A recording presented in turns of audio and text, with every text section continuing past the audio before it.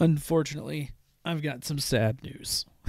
Has to deal with the Suburban, which obviously sucks. All right, so what happened was we decided to trade. The Suburban didn't have a title, and I didn't have a title, obviously, but I was getting it because I was tired of the individuals arguing with me about this is all Marketplace, of course.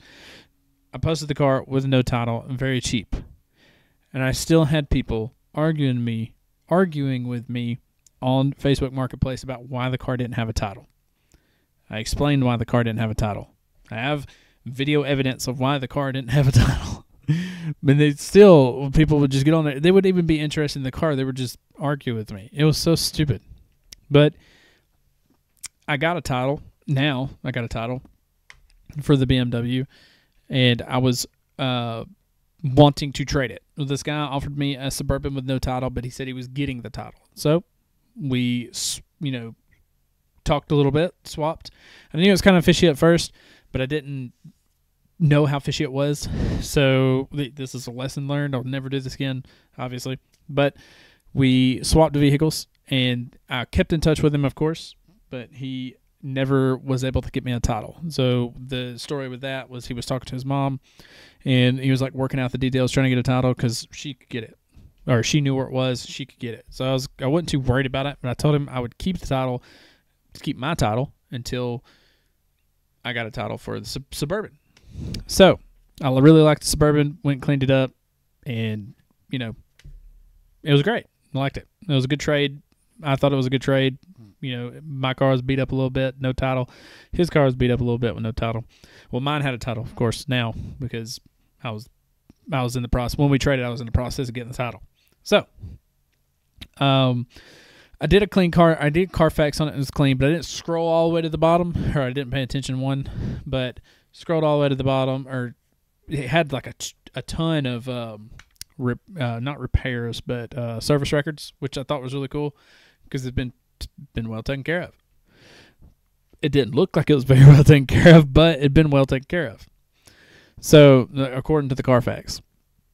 Well, Nick had noticed it. This is after I traded. I had the car for a day or so, and Nick had noticed at the end of the Carfax there was a lien put on the title, and it hadn't been signed off yet. So, I messaged the guy. I was like, "Hey, there's a lien on this title. Do you know of any liens on this title? Because it doesn't look the lien had been signed off. I'm just making sure."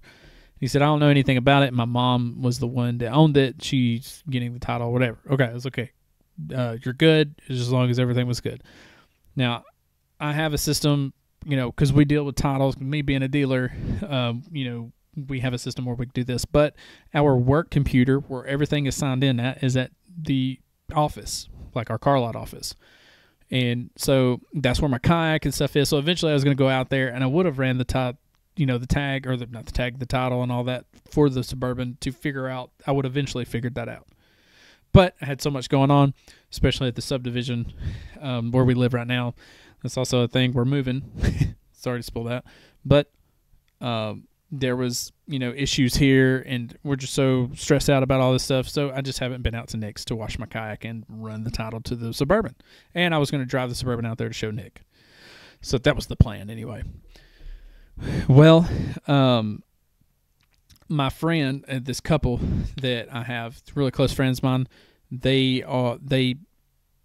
have a system where they work for a company that does title loans or does repos and stuff. So they have a system where they can look up, if there's a loan or a lien on a vehicle, and they can find out. So he did that for me, just being a cool dude, good friend. And he sent me all the information on it. So I messaged the guy and told him that, hey, there is a lien on this. I don't know how much it's for, but I know there is a lien on this vehicle. And just wondering if it's been taken care of. So he said he's trying to figure it out, whatever. And a couple days passed by, and then he messaged me and said, hey, there is actually a loan on the vehicle that I did not have any knowledge about because I was given this vehicle. So not sure what to do. And I was like, well, how much is it? Because I was thinking about, I'll just go pay it off. It's got to be nothing but like $1,000. That's not that valuable of a vehicle. So who would, in their right mind, would give over $1,000 on a loan on this vehicle. Somebody did. Because he messaged me back and said they still owe $4,500 on this truck. I was like, yeah, you're going to have to bring the BMW back. So he was really cool about it. He brought the BMW back. We traded back. Got the BMW back. So now I have the BMW with a title. And that's just that. On the where I said we were moving on that end of the deal there, it's just a whole lot of craps going on at this subdivision. Really, to sum it up, people just don't know how to stay in their lane when it comes to this place. If you know where I live, most everybody does, don't move here. It's just, I'm just saying it like that. Taylor is the property manager. She tries to do the best she can with her job and what she is tasked with, but there is individuals here that think they run this thing, and I'm being really nice when I say stuff when I'm talking right now, because I don't know how much I can say, because we have an active lawsuit against a very few individuals that live here that made our life a living hell in the last week. So, that being said, I'm going to shut up now. But just know, the individuals that caused hell for the last couple of weeks, you suck. And I had to delete my last video because, anyway, grow up, stay in your lane. On to the next thing. The live stream, it went well today. All because of this. This is a phone. I was not live streaming from this phone. This phone is a active router. That's what this is. I paid to have this phone converted into a router. So anywhere I go, I will always have signal. And it's not a hotspot signal. This phone is this is an active mobile router. Just like I said, that's what I had the individual do it. I'm not sure how much I can say on that. So allegedly, this cell phone is a router. Allegedly. Anyway, the live stream went well today, and it was all because of this. If I tried to just live stream from my phone, from my cellular data, I would run out of data, unfortunately, and it wouldn't be so well because I don't have service anywhere in Coleman. I use Spectrum for mobile service, and I live in the middle of the city, and I have 1 bar right now. Legit. I don't know if you can see this.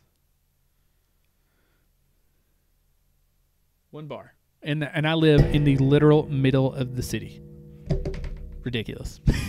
So, it's a good thing I got the mobile hotspot because we are moving, and we are moving, and where we're moving is secluded. There's nobody around, and it's a pretty big house. The garage, it's going to be great. We're going to make some content in that garage. So I'm super excited about it. I hate that we're leaving Coleman, but unfortunately, people are stupid, and these are grown adults, man, and they're so stupid. One of them's a grandma. I'll be honest with you, and this just grow up, So there's just been so much stress in the last few weeks. It is unbelievable. So we are on the verge of moving. We will be moved in the next month or so, and then that's that for the most part. So there's your quick update on that. Thank you for everybody that joined the live stream today. I'm going to be live streaming a lot more in the next few weeks, and I think that is that. Yeah, for the most part. Peace. I'll see you guys in the next video or live stream, whichever I do. Bye.